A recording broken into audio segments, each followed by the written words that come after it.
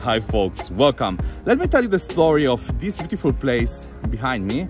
I'm here in a beautiful lake in the Alps in the north of Italy, and in this place during the second big war, Italian soldier, while they was escaping, they throw in the water all the ammunition. So they already clean up the lake, but I'm pretty sure I can find more. I want to build myself a scuba drone, so I already know what to do. You probably just read it in the title of the video. The best part of this project is the new camera I'm going to install in the front. I'm talking about this 360 camera, and gives me the chance to look all around me and also see the bottom part of the lake and search for fish above my head. So I can't wait. But first, intro.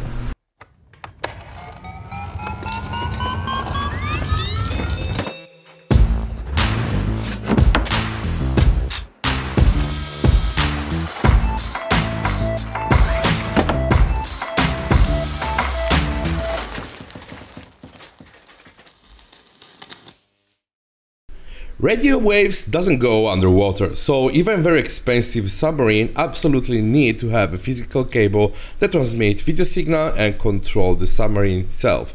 This cable can get very heavy, and this let the submarine go very slow and not a precise movement. So today I have the solution for it. A genius idea. I want to recycle this old keyboard that controlled this kind of security cameras. These are dome camera, and if you think about it, they can move up, down, left and right and many other things. So you can see that on the keyboard I can even control the iris, the focus and the zoom. We can then move the submarine up and down, left and right. We can then turn on the light and move the arms, for example. But it's up to you. What are your needs, for example? And the best part is that I can push the signal up to 1200 meters. And the best part of this keyboard is that you use only two very thin cables to control all these things. I can then control 3 motors, a light, arms and many things through 2 very thin cables, which means the cable that connects the control keyboard to the submarine will be very flexible and lightweight, which is amazing. I think I'm the first one on YouTube thinking about this, so let's move on. I already know what to get, and I'm talking about a very old iron. Inside of it, I already know what to get. In all my life, I dismount so many pieces from this kind of objects, and I'm searching from an aluminum container that contains boiling water. I love it because I can open it removing all the screws, and there is a gasket, and this will seal all the electronic of the submarine underwater. The next component I'm going to use are these pumps. Usually are used in pond or little lakes and are waterproof. I need 3 of them, and the procedure is very simple. I need to convert them into propeller for the submarine. So very carefully I will remove the white part, which is just a container around the real motor. Right now the motor doesn't give enough propulsion to the submarine. Okay, it's a pump, but it's not efficient as a system. So I need to take away the white plastic, and you can see here there's an impeller. This push the water all around it, but we'll have no pushing force. So I will replace this impeller with a propeller that came from a remote control boat.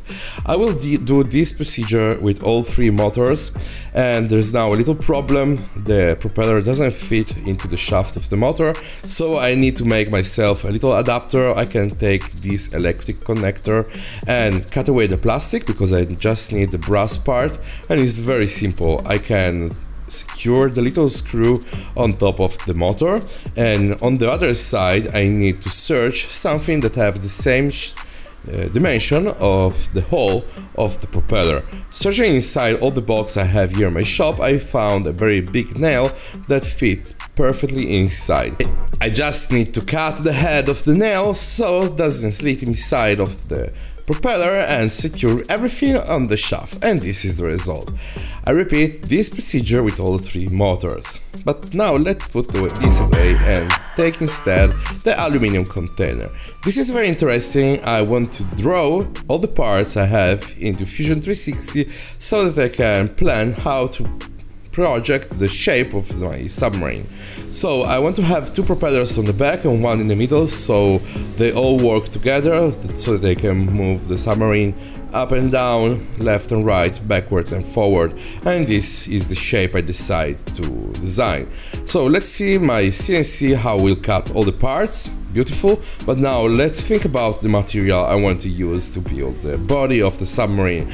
I found in a local shop this very interesting part. I never saw this material. It's like plastic, but you can work it like wood and is waterproof, which means I can go underwater without problems. So let's place everything on the CNC.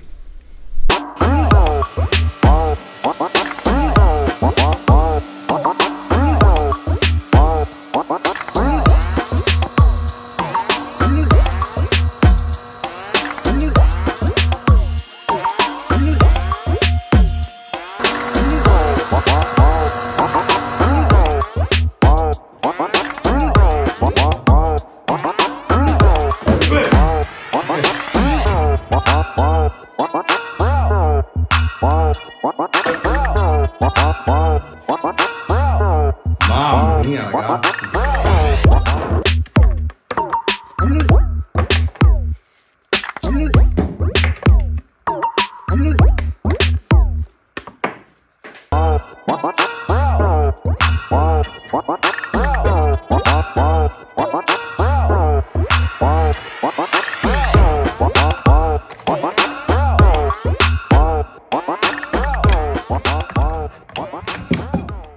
And now it's so nice to see that the CNC cut everything so precise that the motor fits inside. I glue them so that I'm sure I will not lose them, and probably because I'm going to hit a lot of water plants, I'm going to install these protections around the propellers. This blue part came from the original water pump and I can glue all the parts in place. Beautiful.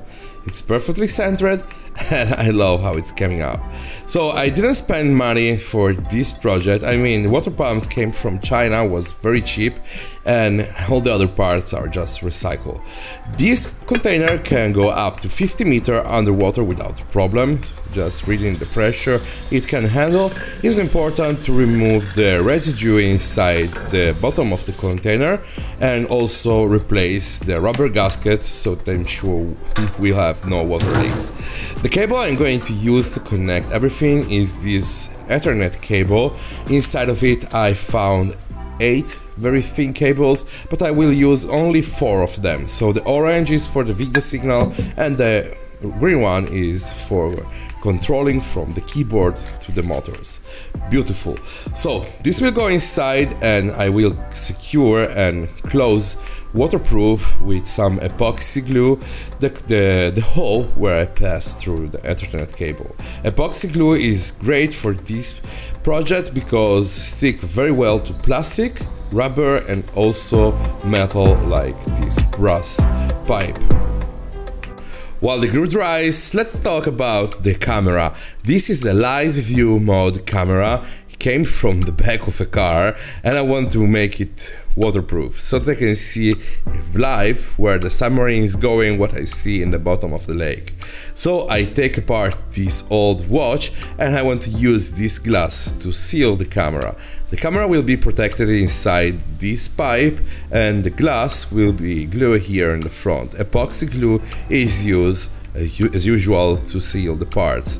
So you can see that the parts have the same dimension, and after waiting 5 minutes that the glue dries I can place the camera inside and secure from the back with some silicone. Standard silicone, and then push in place also the back side of the clock watch. Beautiful. This camera will transmit video signal up to a little color monitor I have next to the keyboard, which is this one. Okay, it's taking shape. Now I just have to make some little holes here in the aluminum container, because I have to pass all the electric cables of the motor. So I choose a drill bit that have the same dimension and drill all the holes. I made more holes because I want to have other cables that let me give the power to charge the batteries, and also place a general switch that turn on and off all the electronics. So I can pass the copper cables into the holes and secure everything later with epoxy glue, so it will be waterproof. So it's coming okay, and now I just have to take a circuit board. This is a very cheap circuit board that is compatible with the keyboard I showed you earlier. This circuit has relay and use a method of communication that is very interesting. It's an RS485 protocol, which is the same of the keyboard. I just have to set the same protocol from the keyboard and on the little circuit board, which is standard. So in this case I'm using this kind of a keyboard and this kind of circuit board, but I'm saying to you it's standard protocol, so you can use any kind of protocol and circuit. You can see that every time I move the joystick or I push switches, the circuit board recognizes everything, and later I will show you also that I need to install a little transistor to connect everything. To power all the electronics, I'm going to use a couple of these lithium batteries that came from a drill, and they fit so precise inside the aluminum container, and as well fit perfectly the little circuit board here inside. So I'm making like a sandwich with all the parts, and let's see if everything closed. This is just a test to see if I can close the container, and yes, closed, great. Now let's see the schematics of everything that is inside the submarine. I have the control keyboard, the circuit board, the battery, transistor, motor, and a little circuit that convert DC to AC. So let's connect two very long cables from the keyboard to the circuit board. Let's power the circuit board, taking the power from the battery, converting it into 24 volt AC into the circuit board, and now let's connect the output to a transistor that in this case works as a relay, and we can then bring power directly from the battery to the motor. I can repeat this process with all the motors. Wow, here in Italy we just say something. Man grows up, they never stop playing, they just change their toys. And today, this is my toy. I want to add a little Rulof, the captain of this submarine, so I have to scan my face. And after 5 minutes, this is the result of my face scan. I import it into Fusion 360, and now I can print it. I have already a resin printer, and with this I have a very precise result. After 20 minutes the print is ready, and I love this little head. I want to place it in a special place in this project. I'm talking about the aluminum container. I want to place it just in the middle so that little Rulof can see everything is happening all around him. Beautiful. I need to protect it with a plastic cover. Great. Now, I'm back here to the lake, and I love the design of this submarine. Rulof is ready. I only need to add a beautiful camera. I'm talking about this Insta360 camera. It's already waterproof. I can go down to 10 meters without problems, but because I want to go deeper, I also bought this protective case. This is a scuba case for this camera. I can mount it in the front of the submarine. This gives me the view in the post of everything that is happening around me, and instead the front live view camera that transmits live video signal through little copper cables bring the signal in live, so I can use both to search the bottom of the lake.